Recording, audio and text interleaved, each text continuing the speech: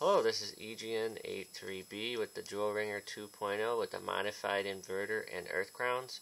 This inverter that I have has been totally gutted out. All that remains is just the transformer and a transistor, a bump switch, and that's really about it. It's just been rewired back to the case with a circuit board other than the one that was originally in it.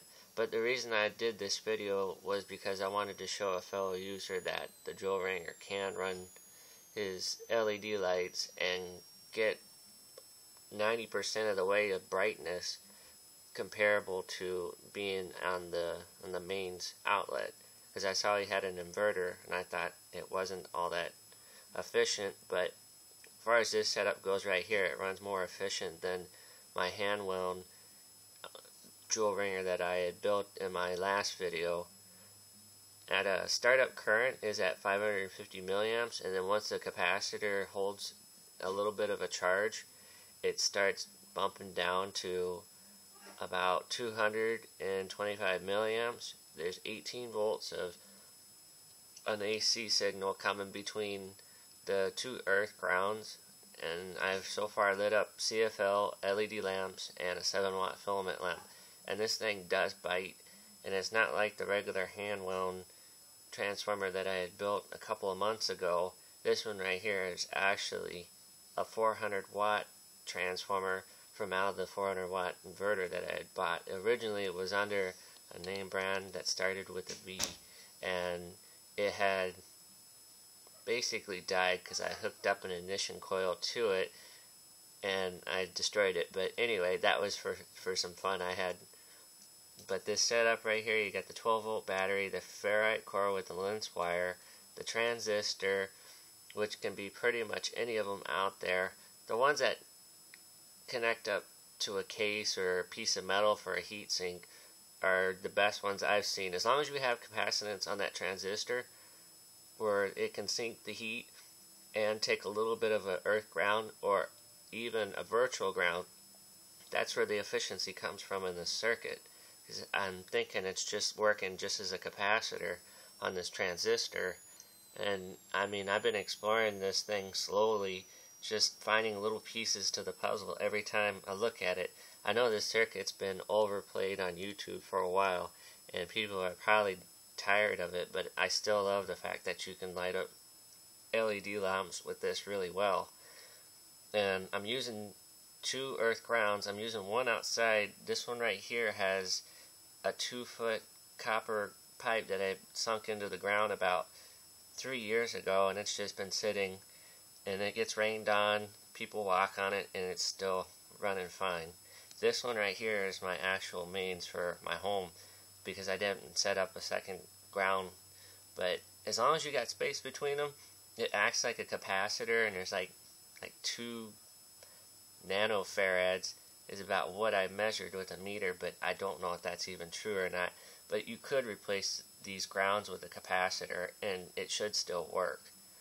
It just changes the capacitance a little bit.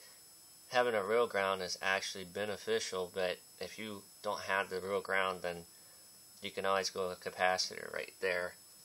Anyway, this is my inverter here. It's just using just one of these little plug-in deals that you can buy at the store. They're like $1 or $2 to put a lamp into a socket. It's got a bump right here for bumping the transistor off of the base here to the negative. It just starts. You hold it down and then you flip this over because sometimes it don't want to start. But that's just the nature of the beast here. But I would open this, but it's just a pain in the butt. But I can give you a look down the hole. There's nothing really in there but the old transformer that was originally in this unit. It has the battery cables where they originally were. I wired those up. It does have a ground on it there from the original, from the factory. The ground that I'm using is one off of a laptop cord, and it's coming off the ground side and then comes up over here. Excuse the mess. And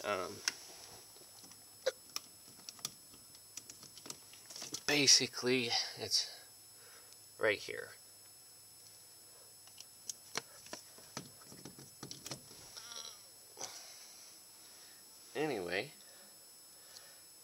I just end up plugging this up, and this comes right off of the base on the side right here is where it's actually wired into.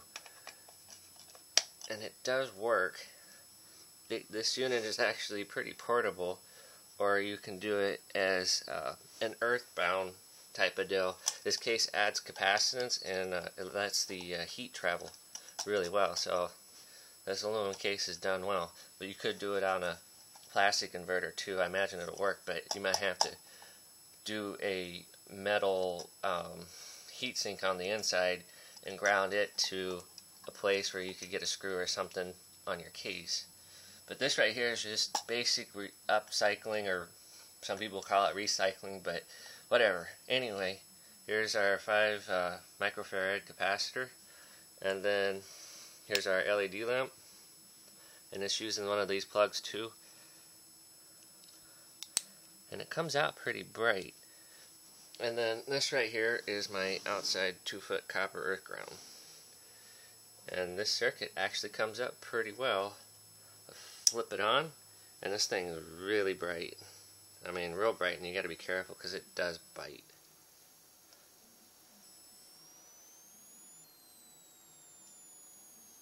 I mean, this lights up the room real bright at night.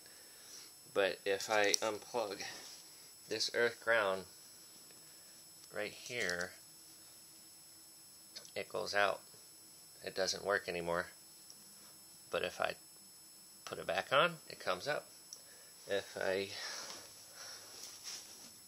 unplug it, it goes out. If I plug it back in, it goes in. But it has to have the 2 earth grounds, otherwise it don't work. Anyway, it does mess with the microphone on this thing a little bit too. I don't know if you can hear that.